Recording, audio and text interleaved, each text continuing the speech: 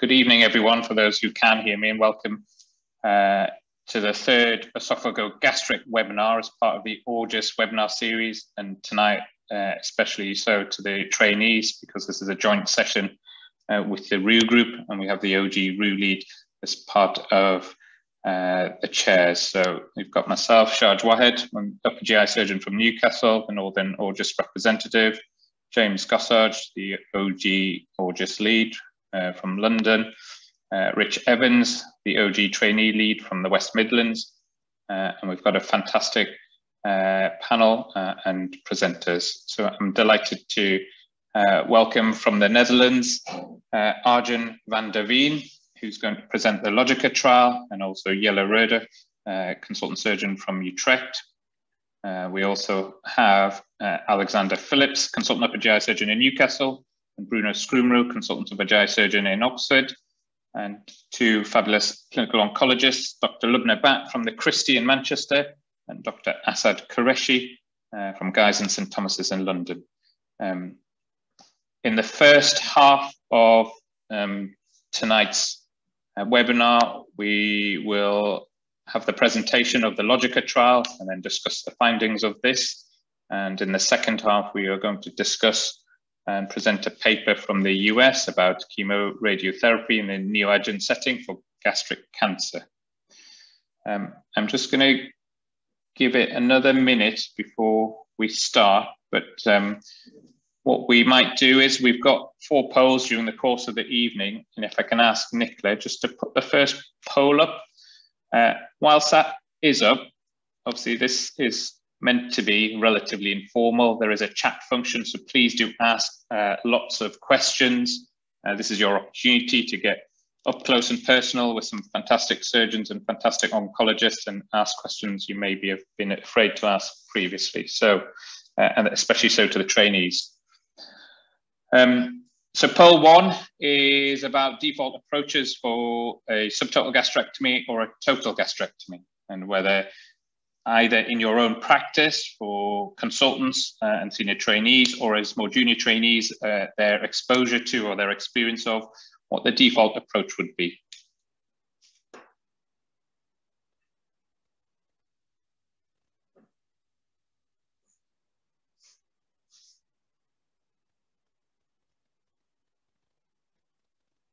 So I don't know if everyone can see the results of the poll.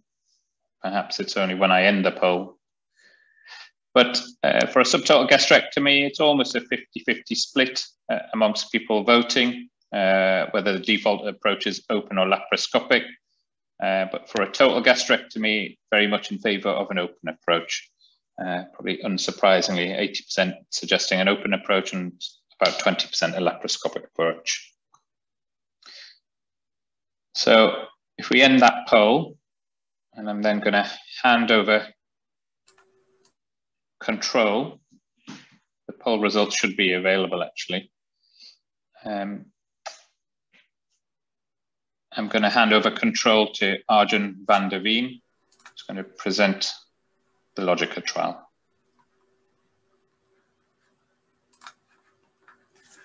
Thank you. Well, you should all be able to see my screen now, and if not, please give me a heads up. So I'm happy to present the Logica trial, and I'm here together with Jelle Roeder, who was one of the PIs of this trial. So this was performed with a grant basically from the Dutch government, but we also had a small grant from Johnson & Johnson, which was only for proctoring prior to the trial. And when we look at advanced gastric cancer, we know that gastrectomy is the cornerstone of curative therapy. And in 2014, more than 90% of resections were performed open worldwide. However, in the Netherlands, as of late, we've seen a rapid adoption of laparoscopic gastrectomy. And our study group has done a poll, a worldwide poll, to see what the standard was in Europe, but also in Asia. And in 2014, we know that for advanced gastric cancer, we see these numbers. Minimally invasive really was not the standard. And this poll was repeated in 2020. And what we see is that there has been quite a shift worldwide. So advanced gastric cancer is more often operated on laparoscopically. And also in the Netherlands, we've seen a quick adaptation over the past 8 years. And we can say in the Netherlands, for both total and distal gastrectomy, that laparoscopic gastrectomy is now the standard, with 80% being performed laparoscopically in 2019. But when this trial was started, it was definitely not a standard yet. In the West, only non-randomized studies were available prior to the Logica trial on distal and total gastrectomy. And from these trials, or these non-randomized studies, we've seen that hospital stay could be reduced, complications were equal or also reduced, and lymph node yield was equal between open and laparoscopic surgery. And there were randomized studies available from the East, but only on distal gastrectomy. And these studies showed also basically the same: reduced hospital stay, reduced or equal complications, and the same lymph node yield. But it's important to note that the Eastern population is different than the Western population regarding gastric cancer. So the Western patients generally have a higher BMI, higher age, more comorbidities, more advanced tumor stages. Because the incidence is lower in the West, hospital volumes are lower. At the UMC Utrecht, we're quite a large hospital, gastric cancer-wise, in the Netherlands, but we do about 30, maybe 40 gastrectomies a year. And in South Korea, for example, there are hospitals that do 600 gastrectomies a year. And they have screening programs in Asia, in Japan, in Korea, because it is so common. And we do not have screening programs in our countries.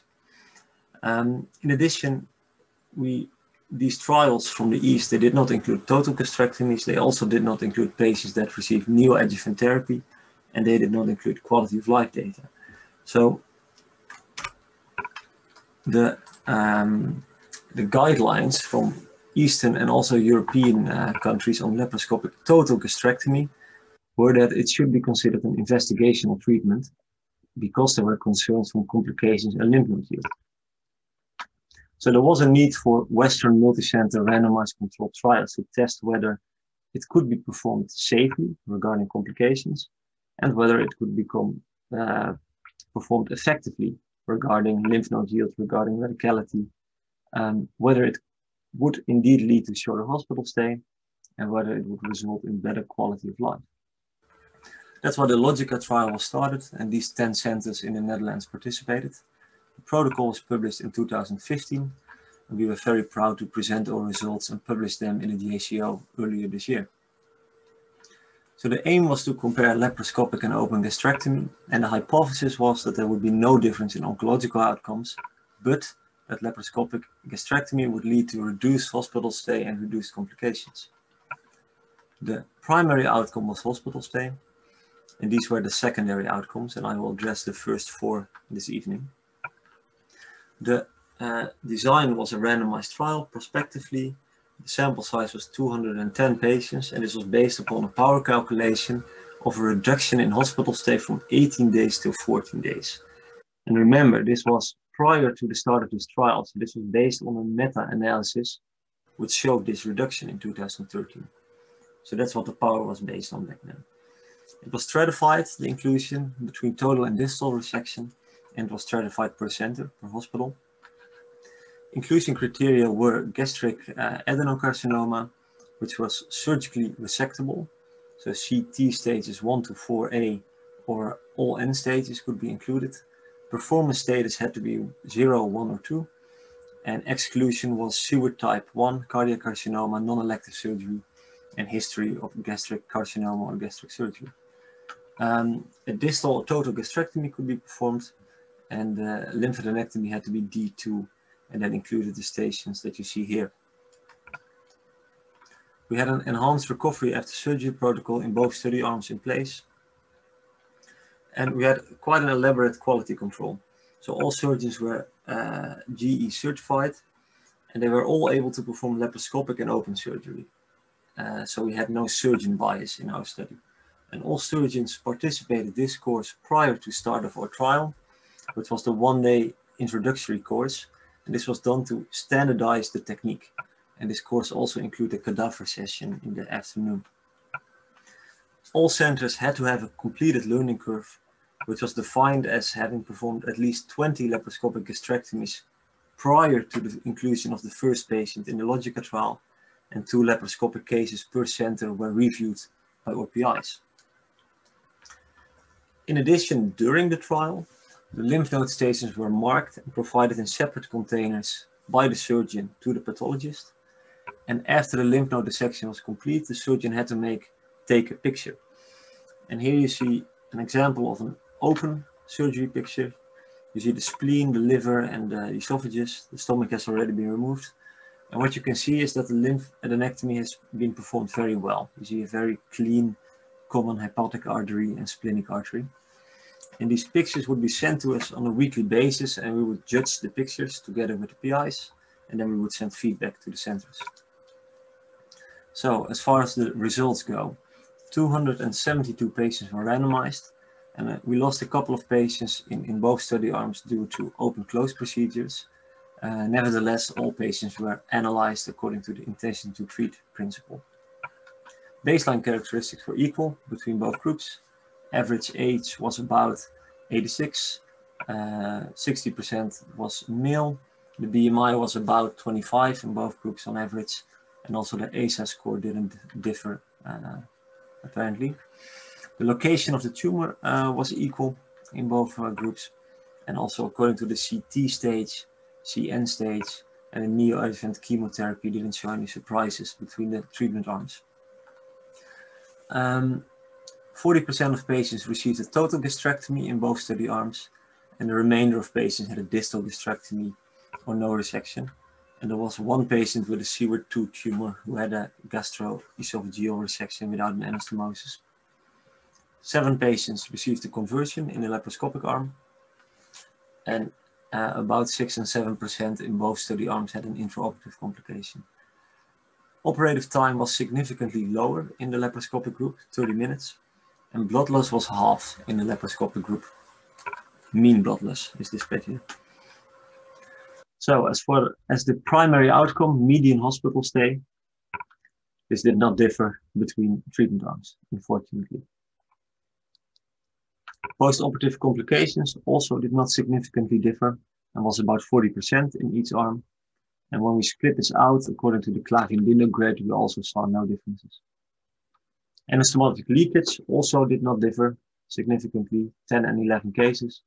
And also when we split this out according to the leakage grade by the ECCG, we saw no differences. And in-hospital mortality also did not significantly differ. Lymph node yield median was equal, 29 nodes in both arms. And radicality of resection was 95% in both arms. Overall survival up to 1 year didn't significantly differ. And we also analyzed quality of life by the EORTC questionnaires. And these include skills ranging from 1 to 100. You have functioning skills, in that case a higher score is better. And you have symptom skills, and in that case a lower score is better. And generally, a clinically relevant difference of medium size is regarded a difference of 10 points. If you look at one of these skills, the global health-related quality of life, we see that at baseline, the laparoscopic group had an average of 70.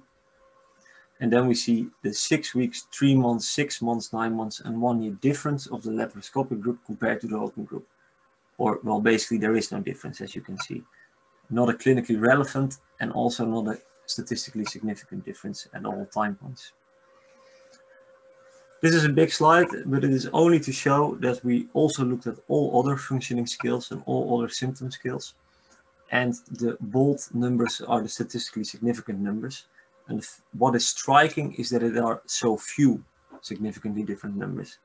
We did this many tests and only these couple were significantly different, which just goes to emphasize how little differences there were between the both arms regarding these endpoints.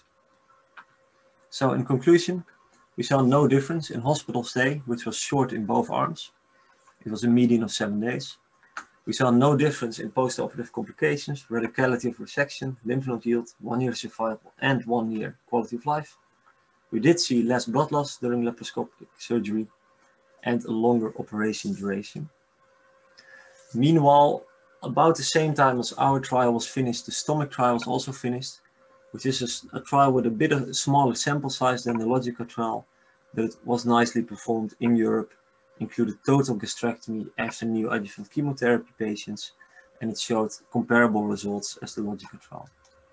So based on these two RCTs, these are the first RCTs showing safety of laparoscopic gastrectomy for Western patients with advanced gastric cancer after neoadjuvant chemotherapy in total and in distal gastrectomy in the logical trial. And we believe that laparoscopic gastrectomy in experienced hospitals is a safe and effective, yet not superior, alternative for open gastrectomy based on these results. So I would like to thank everyone who contributed to the study. And before we go to the discussion, I want to mention that we are currently doing an update on our esophageal worldwide trend questionnaire. We did one in gastrectomy. I've shown you the data from that earlier. And we are also updating our esophageal questionnaire, and we're hoping you can scan the QR code and also contribute to this. Thank you.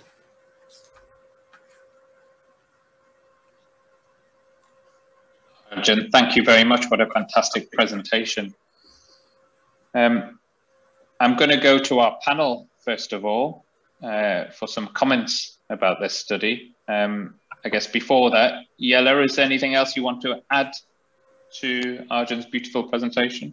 I think Arjan did a wonderful job, and yeah, we can even go further on the differences that don't exist, because we also did our cost analysis now, which didn't show any difference.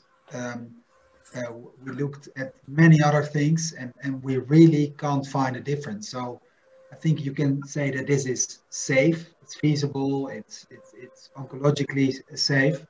And at the same time, we all feel, all the people that are involved, that this offers us a better way of doing this for our patients. And also a more reproducible way. If we train our residents, if we train people, if we want to share images. So we think that we can't really lay our finger on those benefits, that we're sure that there are no disadvantages for the patients, but we're still finding the way to translate the experience benefits into patient outcomes.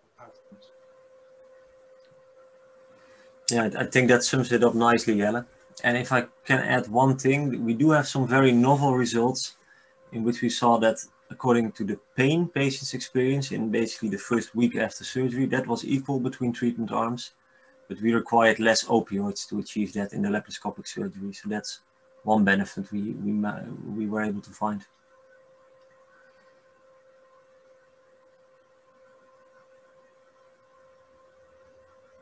Okay, I see Bruno has his hand up. He wants to, the floor is yours.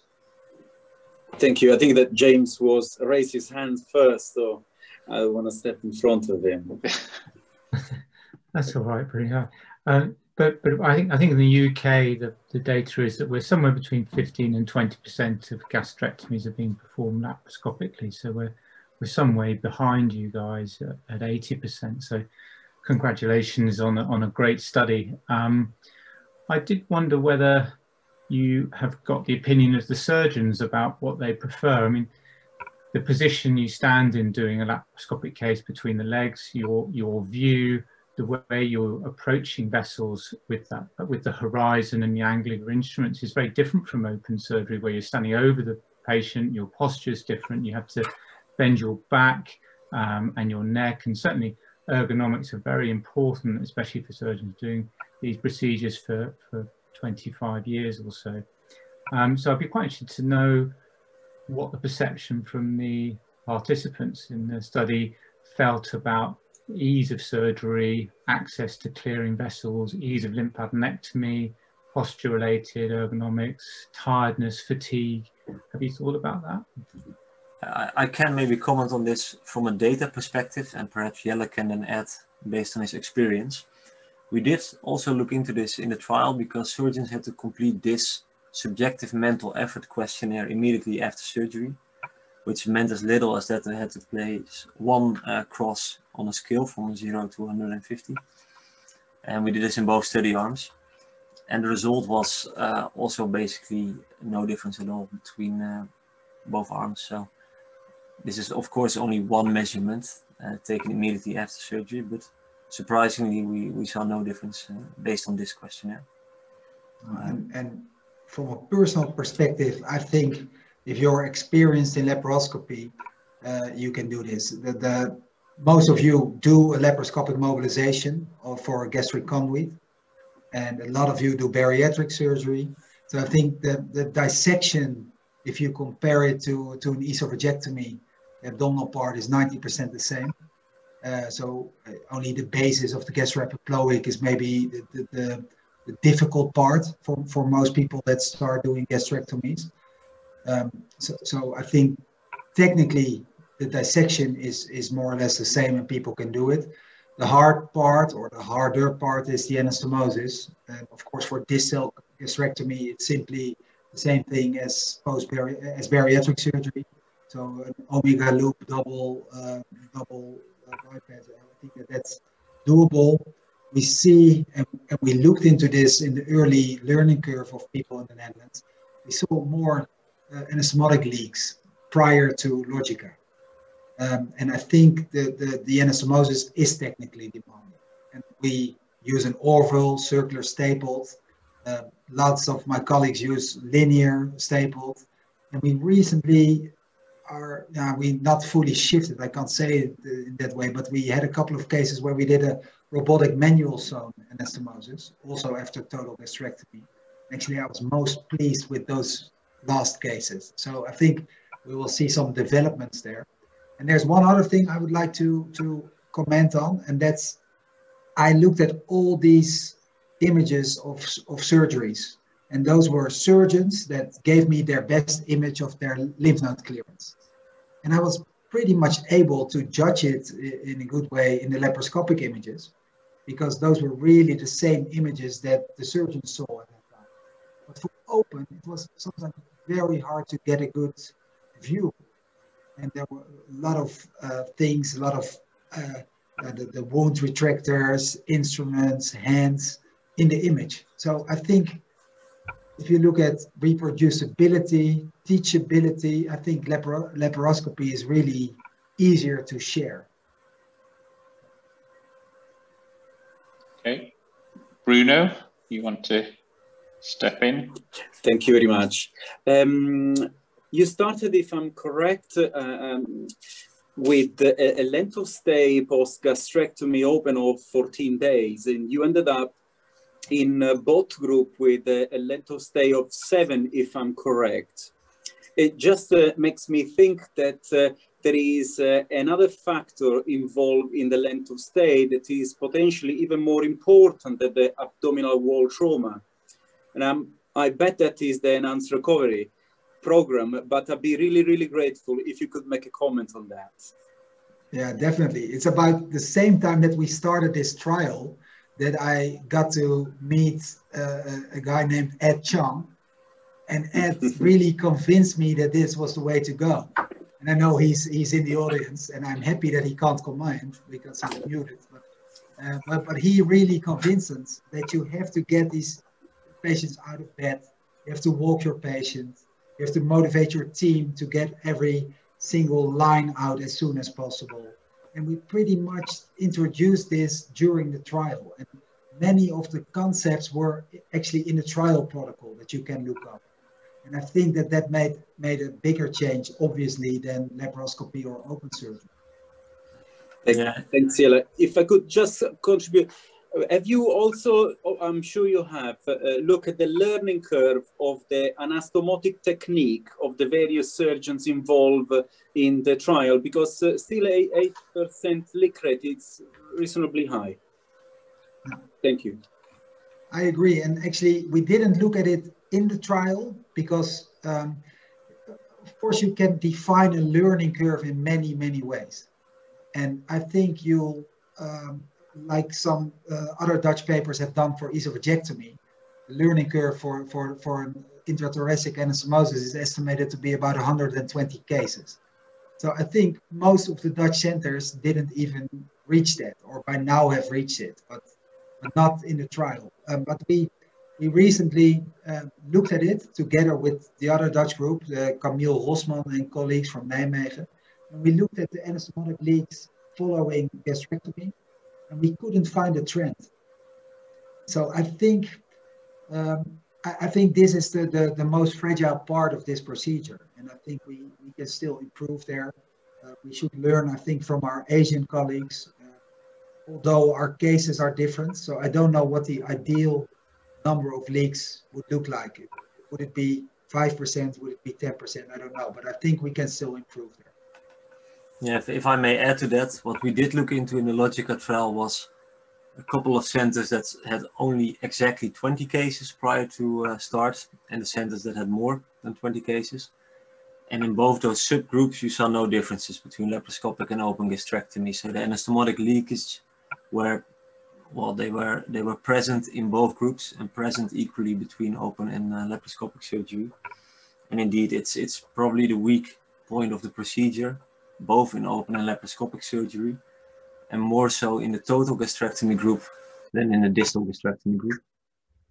And regarding ERAS, I think Jelle already commented beautifully on that. And one thing I might add is that some of the retrospective studies we saw before the Logica trial, they noticed a reduction in hospital stay. And I myself, I have no proof for this, but I think the early adapters of laparoscopic surgery were also the early adapters of ERAS programs. So that might be a bias why retrospective studies see a strongly reduced hospital stay with laparoscopic surgery. And the strength of this trial was that we had an ERAS program, which was decided upon with all 10 hospitals prior to start of the trial, which was equal in all 10 hospitals, equal between open and laparoscopic gastrectomy. And indeed, then you find a very short hospital stay and an equal hospital stay between treatment arms. Thank you. And Alex Phillips, you've got your hand up, and then we're going to have one question that's been posted on the chat. Thanks, George. So firstly, Arjun, I thought that was really beautifully presented. Thank you. And it's a very nice study. It's interesting when you hear the discussion, because you have Yellow and you have other evangelicals saying, well, we've shown that this can be done. We can get the same outcomes by doing this laparoscopically. And I think if you're a patient, there are two things you want to think about. There is the oncological outcome. Is my cancer going to be cured equally well, irrespective of the procedure? And then there's the quality of life. Is my quality of life after this procedure going to be the same depending on how it's done? And it's interesting that effectively you're probably going to find that there's not really much difference on those two things.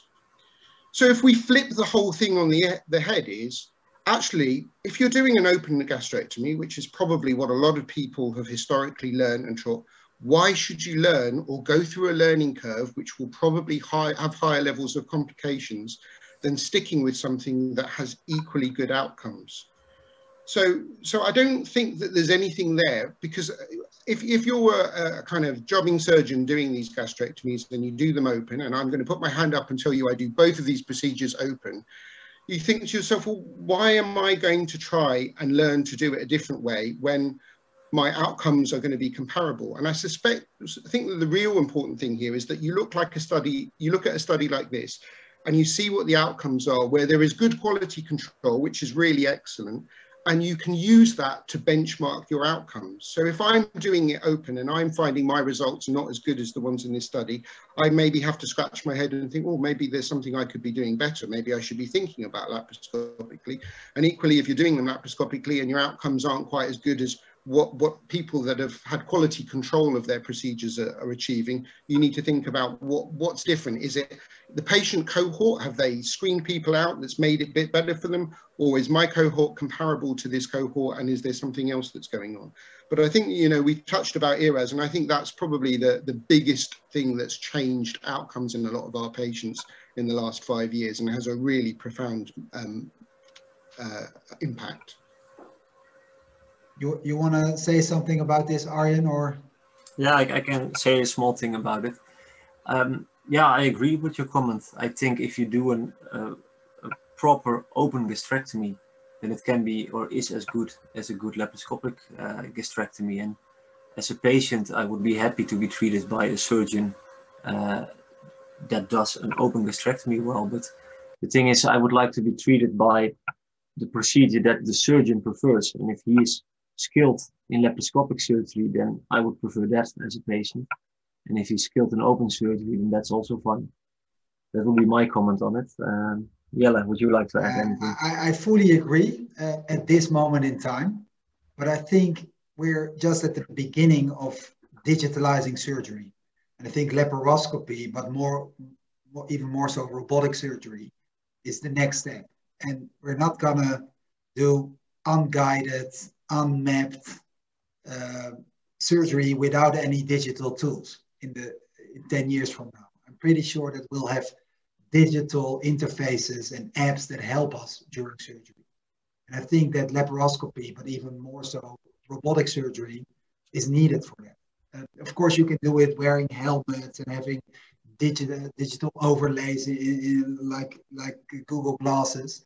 But I think the way to facilitate this upcoming digitalization of surgery is through laparoscopy. And I think that that's why I'm happy that we didn't show any benefits of open surgery, so we can still do both without harming our patients and still move forward. And I think that that's why I prefer laparoscopic surgery over open surgery. But I fully agree that this trial supports open surgery as much as laparoscopic surgery. I'm going to actually, just leading on from that, Jelle, Nick Maynard put a question into the Q&A just saying, what advice would you now give to senior trainees or young consultants who carry out open resections and are asking whether they should continue with open or learn minimally invasive? I would definitely jump on the robotic train, and I would go to a center that is experienced with robotic surgery. A couple of centers now in the UK that really moved forward, and I would, if I was a resident now, I would do everything in my possibilities to move to a center that does robotic surgery. And then the final question for this section, just Asif Iqbal has pointed out of the BMI around 25. I'm wondering, that's amazing. I'm sure the panelists' average BMI with gastric cancer is around 30. And would higher BMI be identified as a limiting factor while performing lap gastrectomy?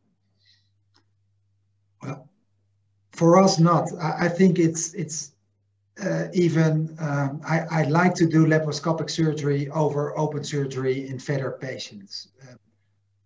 I think it's easier. I think the fat is more of a problem in open surgery than in laparoscopic surgery. So that's my personal opinion. We looked at our inclusion logs and the people that were excluded from this trial, but that was not because of BMIs. It was because of comorbidities or refusal to be randomized or things like that, but not because of BMIs. So I think this represents our day-to-day practice, and it might be that people in the Netherlands are a bit smaller than in the UK. Could be. Yeah, we looked into our inclusion logs, and we also have the Dutch upper GI audit. And what we noticed is that almost 50% of all eligible patients were included in our trial. So we have a very representable group, we believe, of general practice in the Netherlands. Okay, fantastic. Arjun, Jelle, thank you so much. We are going to move on to the second presentation from Rich Evans. But before that, I'm going to put up two polls. So poll number 2 follows on from this discussion. Nicola, if we could have poll 2 up. So based on the study you've just heard, would you consider changing your default approach for a gastrectomy?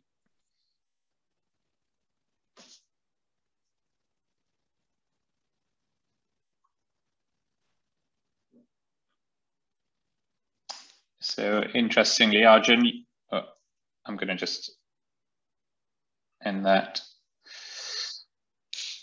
I don't know if you can all see that, but of the people responding, 43% of people have said they will, based on your study, Arjun and Jelle, that they would consider changing, not just your study, but I guess also on the discussions we've just had. Okay, and then if we can also have poll 3. So this is in a lead up to Rich Evans' presentation. So I would like to know whether neoadjuvant chemoradiotherapy for gastric cancer is ever considered in the centre that you currently work at.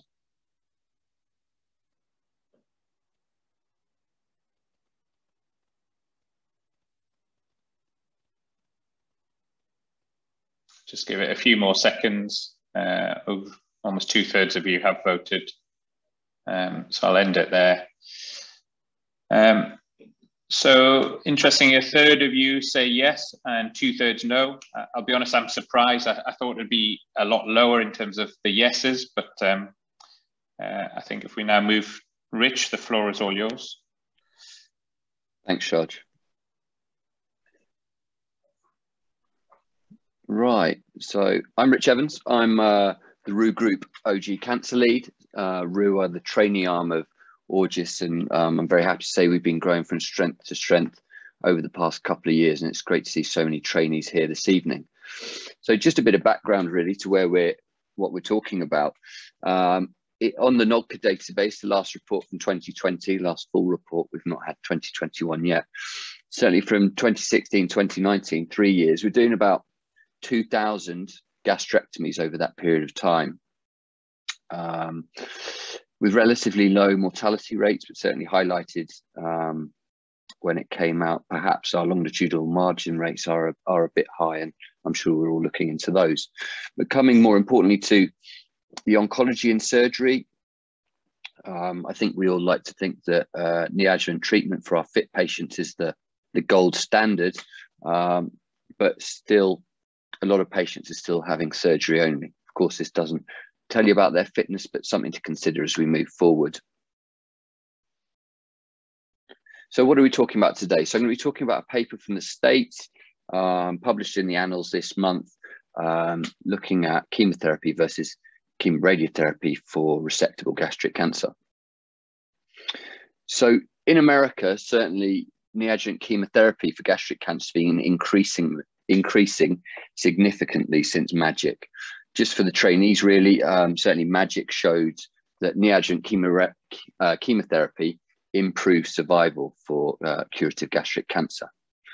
But certainly FLOT is changing the game, certainly for esophageal and gastric cancer, and certainly in the UK, probably is the mainstay of neoadjuvant treatment. So just a bit of background to chemoradiotherapy, really. The gents and ladies of MD Anderson, who form half of the paper we're going to discuss, also put out their retrospective data in the Annals of Surgical Oncology earlier in the year, which showed that chemoradiotherapy had higher rates of complete pathological response and reduction in pathological TNM. Importantly, however, disease-free and overall survival didn't make a difference.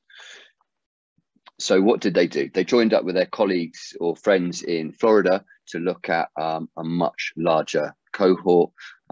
They both maintain a prospectively kept database, looking at all the patients in the study underwent surgery. So they didn't look at dropout rate, which is probably key, really. Looked at 17 years worth of data. Obviously, practice has changed significantly, particularly in neoadjuvant chemotherapy regimens. All patients underwent CTs, PETs, increasingly over the time period, and also underwent laparoscopy and cytology. Just a bit of a plug for the trainees, really. The plastic study that looked at the benefits of staging using PET and laparoscopy was published in JAMA Surgery in the last week, and it's definitely worth the read, and certainly will help guide practice moving forward in the future. So coming back to the study in question, the chemotherapy regimes inevitably changed quite a lot over the 17 years and probably don't reflect current practice as you would expect. No FLOT given in this study. What was the chemoradiotherapy? Well, they were giving 45 gray, they were giving the induction chemo, and they were also giving concurrent chemo. So they did two analyses, really. They did an analysis of the whole cohort of 405 patients that showed that certainly the chemotherapy arm looked slightly less fit with older patients, high rates of linitis, But the results importantly showed that chemoradiotherapy did improve disease-free and overall survival by quite a margin. But so the team then decided to look at propensity matched analysis, matching for age, sex, all the usual kind of things. They didn't match for performance status. That wasn't recorded in their retrospective data. So let's get on to the important bits. The matching, as you can see on the left of the screen, did appropriately match for things like age, sex, histology, procedures performed, and oncological measures of surgery, such as lymphadenectomy, mean lymph nodes removed, and rates of R0 resection. Length of stay was significantly longer in the chemoradiotherapy arm. Leak rates weren't significantly different, but there was significant reduction with chemoradiotherapy in the pathological TNM stage, and also the rates of complete pathological response. So improvement of local treatment, as we perceive possibly with chemoradiotherapy, improved pathological response. But did it improve survival? So there was marked survival improvement in the chemoradiotherapy arm. If we look down in the bottom left of your screen, certainly overall survival changed from 53 months in the chemo arm to 120 months in the chemoradiotherapy arm. So is this what we're all going to be doing in the UK in the coming years? As I highlighted earlier, really, as you can imagine, it's a retrospective study. There are certainly limitations. They only included resected patients. So was there any dropout from the chemoradiotherapy outside the field? They didn't include things like performance status, and much like retrospective studies looking at comparing definitive chemo rad and neoadjuvant chemoradiotherapy and surgery for squamous cell cancer. We all know that surgeons like to pick a winner. Adjuvant treatment wasn't added in the paper, so there are a few gaps that probably leave us with a few questions. Just a few things to think about when we come into our discussion. I'm sure our colleague from Holland will update us on the status of things like Critics 2, but Critics 1 didn't showed that the addition of adjuvant radiotherapy didn't improve survival. So when we're starting to think about susceptibility of gastric adenocarcinoma to radiotherapy, certainly in that circumstances, which is obviously completely different to neoadjuvant, it didn't show much of a difference. What other trials are going on at the minute? Well, the Top Gear trial, certainly I know there's a lot of Australians involved. I think it's centered there. Comparing chemotherapy and chemoradiotherapy in the neoadjuvant setting is underway. But again, it's incorporating ECF, and as amazing as NeoAGIS is, and quite the achievement in completing it, I know there weren't too many flop patients in that, and the relevance of it and how we use it and how we interpret it is challenging, particularly in light of advancements in immunotherapy. And certainly I know NICE in the UK are approving nivolumab in the adjuvant setting after chemoradiotherapy for esophageal cancer. What is the role for things like nivolumab in PD-1 inhibitor in gastric cancer? Well, certainly in unresectable disease, metastatic disease, nivolumab did show some survival improvements. So what is the future of neoadjuvant treatment for gastric cancer as a whole?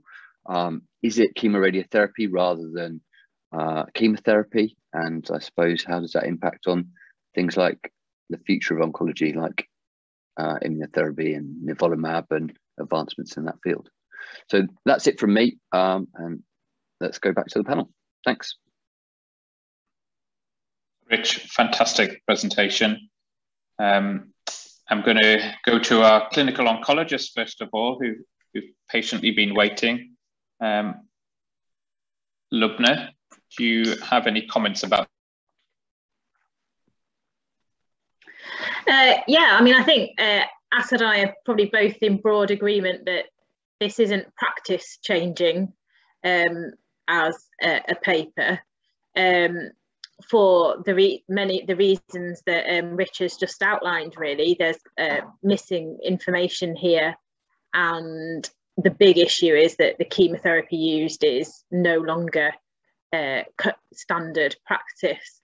And in fact, the pathological response rates seen in the study are in keeping with the regimes that were used, really. And you would expect them to be significantly better if you'd been looking at FLOT.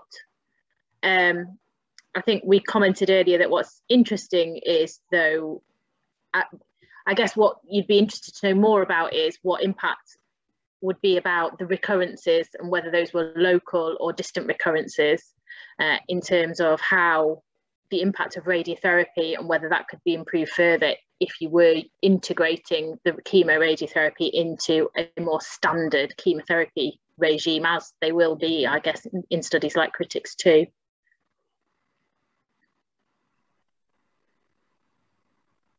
And Asad, what did you make of this study? And just generally, do you ever suggest offering neoadjuvant chemoradiotherapy in your practice? So thanks, Rich, for a very clear, nice presentation. So, Shad, we don't offer neoadjuvant chemoradiotherapy for our gastric adenocarcinomas. I guess in the UK, we have a very strong culture of perioperative chemotherapy on the back of the MRC MAGIC study, and obviously now with the FLOT4 study. And so it's not something that is part of our day-to-day practice.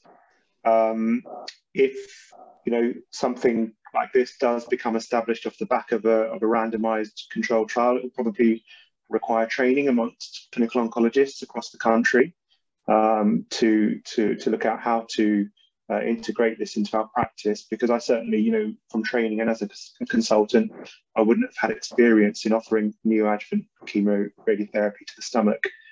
I think the interesting things from the back of this trial is, what is it about chemoradiotherapy that could possibly have made a difference from a biological perspective? We've seen that R0 resection rates were quite similar in both groups.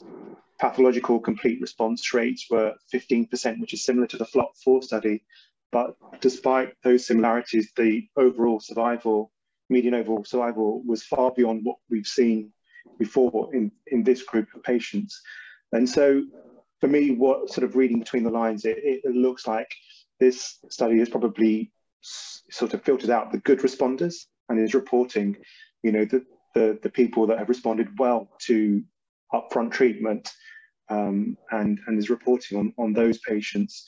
That's the impression that I get from this paper, because there's, unless we're thinking that, chemoradiotherapy is having an abscopal effect on the immune system, and resulting in prolonging survival that way, I just can't really see what else we're gaining from the local treatment, if all else is equal. Okay, thank you, Asad. James, you've got your hand up. Yes, thank you, Asad. We certainly worry at St Thomas's about two things. One is damaging to surrounding structures, depending on the location of the tumour. And the other thing is under-treating disease that's outside the radiotherapy field. So just wanted you to address those 2 points. Asad, I guess we'll go to you first, and then Lubna. Yeah, I think in terms of under-treatment, I think if you're going to take a neoadjuvant radiation approach, you would probably use a total neoadjuvant approach with systemic therapy followed by chemoradiation. So you probably wouldn't be under-treating outside of the radiation field. You're going to have to remind me about your first question, James. What was the first? It was just about possible damage to surrounding structures. I know radiation is improving, but clearly... So, I mean, I think it was highlighted in the paper that actually during the analysis, radiation techniques were changing from a 3D conformal technique to an IMRT technique. And so they did comment on that, but they didn't give any numbers.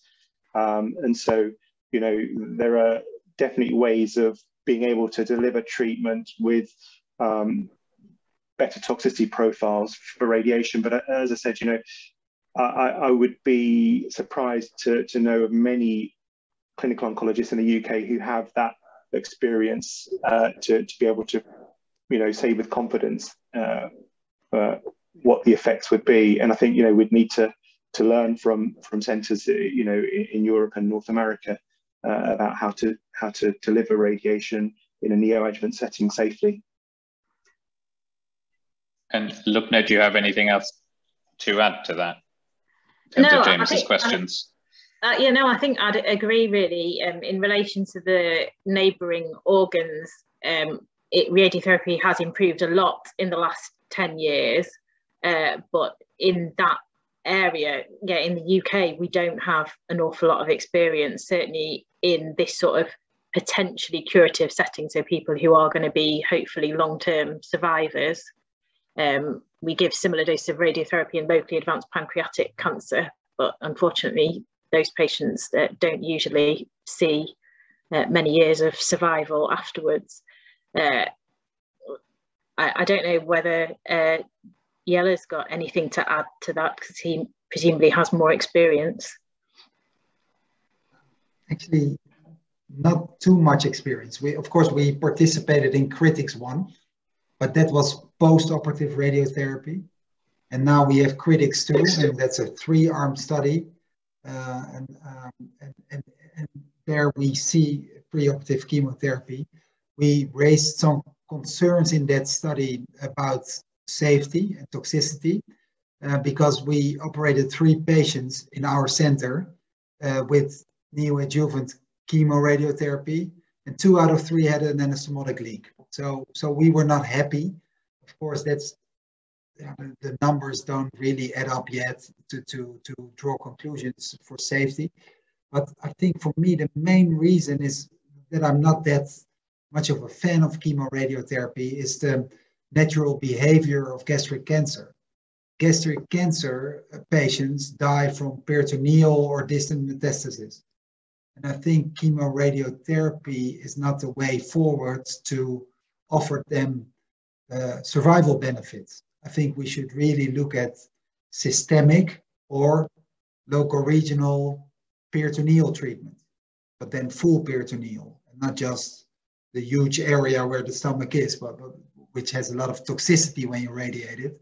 But it still doesn't make an essential sense to me, because you don't treat the full peritoneum. So that's, in my perspective, why I don't really think that chemoradiotherapy is the way forward. Maybe if there's a locally advanced tumor invading surrounding structures, like in esophageal cancer, where you have concerns about resection margins, that for me would be the place of chemoradiotherapy, also in gastric cancer.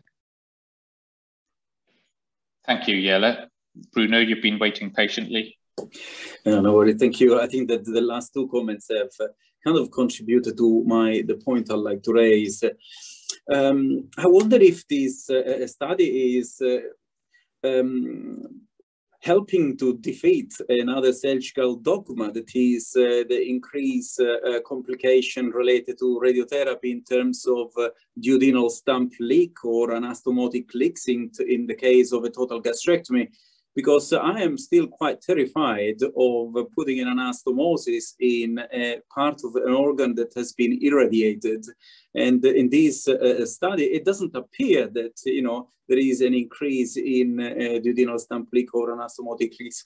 So I wonder if either the details of the radiotherapy have got more to be to say, or maybe, yeah, we have to abandon this dogma.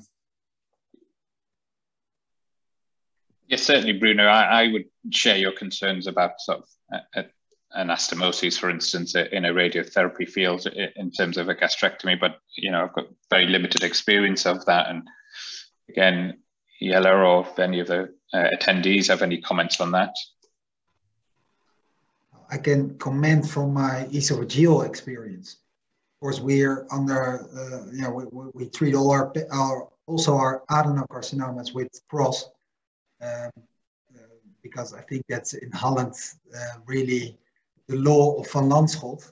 He really makes us all treat all patients with cross, where I think we now have the evidence that chemotherapy would be as good for adenocarcinomas. But we looked in our own series, and there are some other papers that looked into it, that we saw more anastomotic leaks after esophageectomy if the anastomosis was in the radiation field. And we could find a dose outcome relationship there. So if there was more than 30 grays at the site of the anastomosis, I think the chance increased by 22%. So, and we still use that we look at our radiation fields, and if the radiation field goes high into the chest, we'll move and do a neck anastomosis. And also, if the tumor is a bit higher up, we try to avoid the fundus in our radiation field. And I think that the way forward there is to limit your radiation field as much as possible. And I can see that radiotherapy is advancing rapidly. And we now have MR Linacs, we have proton therapies. So I think it will be much more accurate in the upcoming years with less side effects. And so we can hopefully get rid of those. And maybe it's a dogma. I don't think the relationship is 100% between radiation and complications, but we all live by that dogma, I think. And we have some proof for it.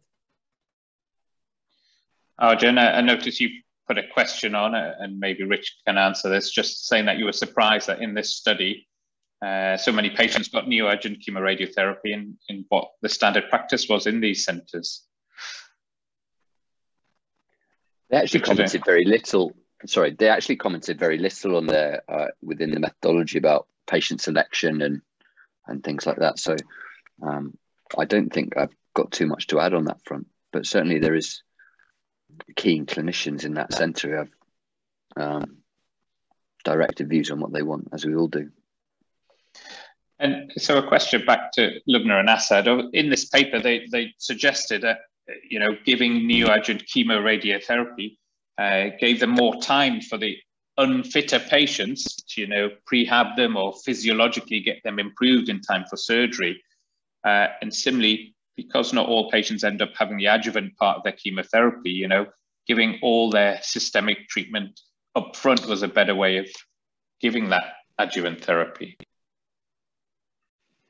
Yeah, I'm not convinced by the prehab argument. If you're having daily radiotherapy for 25 days, I don't know how much successful prehab you're going to be having in that period of time. But I guess you do wonder whether some of the benefit was in the fact that they completely front-loaded the treatment, really, and gave because we know from trials of one of the issues in my understanding in Critics 1 was that actually a huge percentage of patients never even get to adjuvant treatment. Final word from Asad.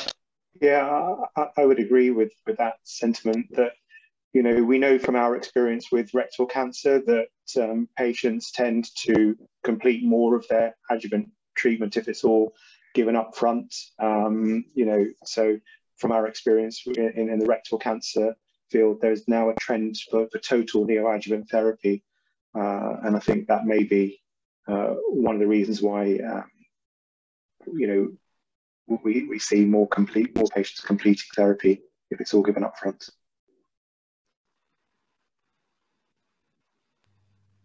I see it's now 8 o'clock, so I'm just going to finish with poll 4 if we can, Nicola, just to close this section.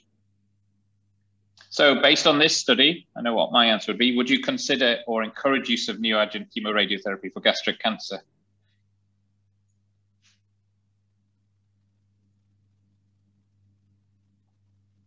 Okay, I'll give it 5 more seconds.